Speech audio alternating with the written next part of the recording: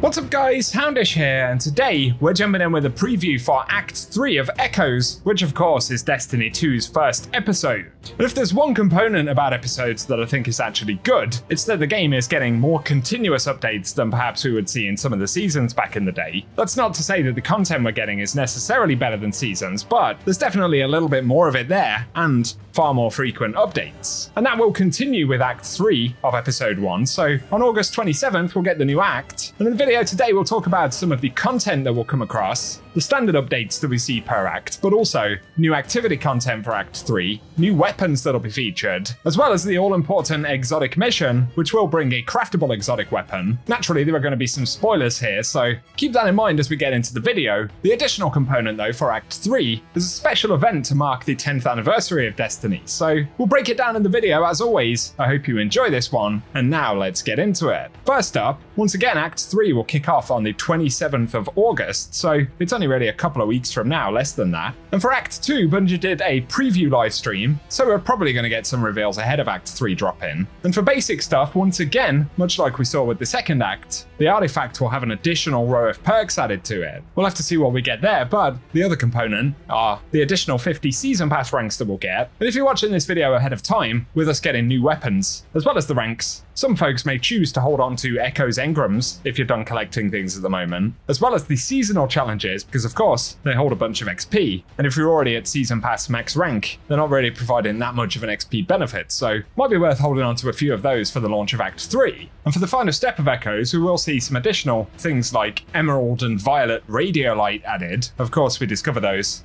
in the episode activities. But we'll see the continuation of the research quests for Failsafe, so that'll result in the Nest 08 and 9 quests. Then of course there are the weapons which will be added. So the first one is Chronophage, and this is a Void Adaptive Frame Trace Rifle. And they'll drop from the episode activities, as well as from the engrams. And the first trait slot for this thing can get Elemental Capacitor, as well as Strategist, Shoot to Loot, Pugilist, Autoloading Holster, and then this Feeding Frenzy and Repulsor Brace, with slot 2 able to get One for All, High Ground, Fragile Focus, and then it can get Target Lock, Demolitionist, Desperate Measures, or Destabilizing Rounds. So there are a couple of juicy rolls to pick out there immediately, but we'll also get the Speleologist, not sure how you say it, but it's a rapid fire frame solo machine gun. This will be able to roll in lightened action, as well as Heal Clip. Then it can get Stats for All, Deconstruct, Firmly Planted, Slideways, or Envious Assassin in the first slot, with slot 2 able to roll Strategist, as well as Adagio, One for All, Target Lock, Surrounded, Incandescent, or Killing Tally. And again, there's more than one good roll on that. I'd be curious about something like Envious Assassin and Killing Tally in particular. And the final weapon is Martyr's Retribution, which of course is a reprised weapon. This is a wave frame solar grenade launcher. And first trait slot can get Heal Clip,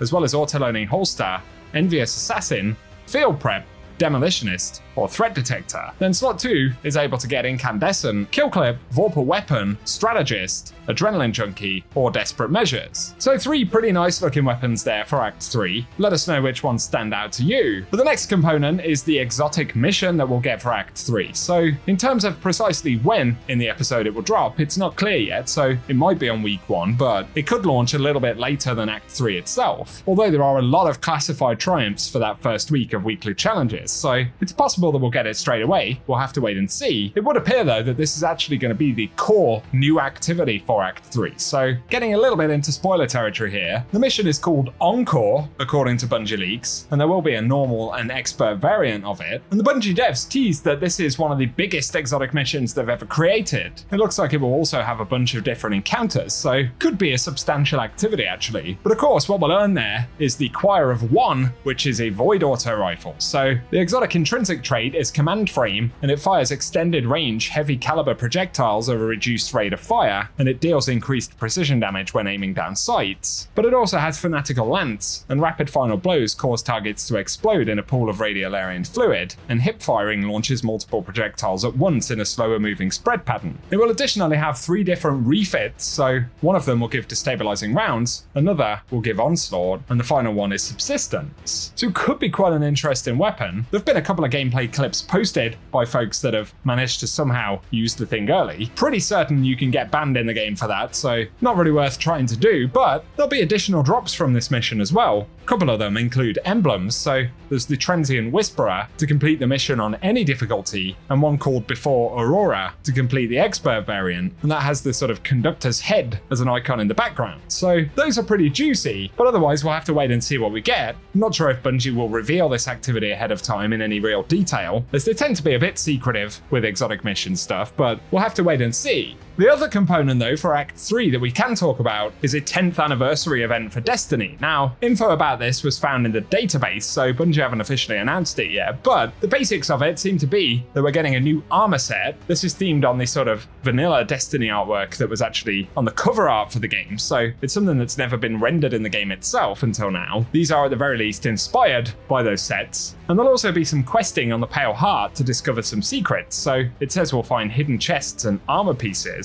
So it looks like there will be a core gameplay component to the event, and there's also a new title. This is called Legend, and it requires us to collect Cade 6 stashes, reach Guardian rank 8, complete ritual activities with the Veteran Legend sets equipped, to complete timeline reflection missions, decrypt engrams, and to defeat enemies and loot engrams in the Skywatch, which sounds like a sort of callback to the loot cave, and maybe even a sort of mini world event of some sort for this update. And so while it isn't a massive event by the looks of it, of course there could be more when Bungie actually reveal it, but it certainly will be another component that I think a bunch of players will want to engage with for a little bit of time during Act 3. So in a way, a couple of the juicier bits of content for this episode have actually been kept until this final act. And for the moment, that's what we know about Act 3, so no doubt Bungie could give us a little bit more detail on some of the activity content. I'm sure they'll reveal what the artifact perks will be, and maybe a brief preview of the exotic weapon. But otherwise, this is probably just about as much detail as we're going to get on the new gameplay part. So I hope the video has been useful, guys. If it has, a rating below really does help us out. Also be sure to get subscribed and I'll keep you posted with more Destiny content. Let us know any things that you're particularly looking forward to with Act 3. But for now, I appreciate you tuning in, and I hope you guys have an awesome day. The witness is dead. From that victory, something new emerged. At first, we didn't know what to call them, but Echo seemed apt.